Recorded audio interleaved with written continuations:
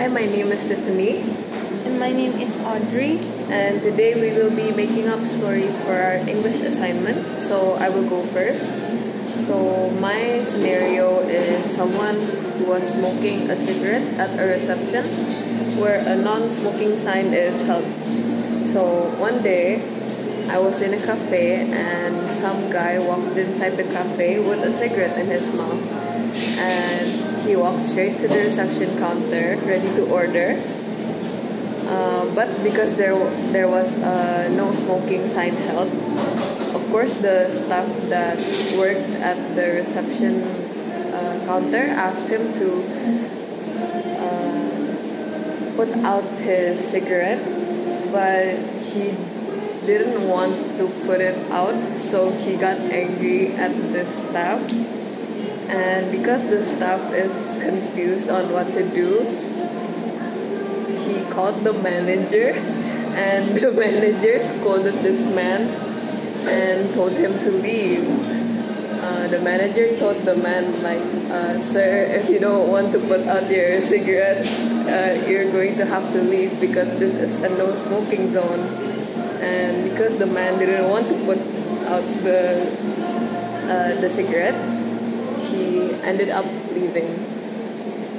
So yesterday I was chilling right in front of my house. I started to notice that my neighbors was really getting into music lately. Like I heard piano sounds and drum sounds from his house.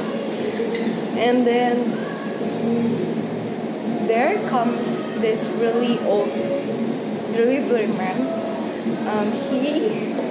He brought a parcel that looks like a guitar, but the thing is, the guitar is like, it looks like the guitar has been broken up. It's like, it's in two pieces.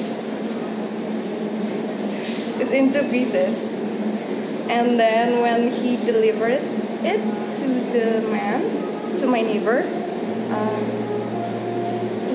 was very disappointed, but he didn't say anything. Maybe because he saw that the delivery man was old already, and he did not want to get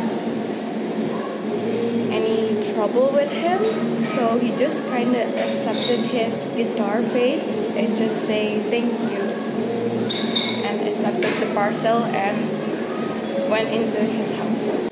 So one day I was in a restaurant and I saw a waiter trying to deliver food to a lot of tables. So I saw him like go back and forth from the kitchen and to the dining area. Like it was like a very busy day, and when he was trying to deliver someone's water, he actually accidentally spilled it on another customer. And instead of apologizing, the waiter kind of blamed the customer for putting his bag on the floor, and so it made him trip and spill the water on him. And because the situation got a little bit out of hand, the manager actually came out, and when he saw the customer, he apologized because the customer is actually the owner of the restaurant, and the waiter actually got fired. The end. So this happened not quite long ago when me and my family was on vacation.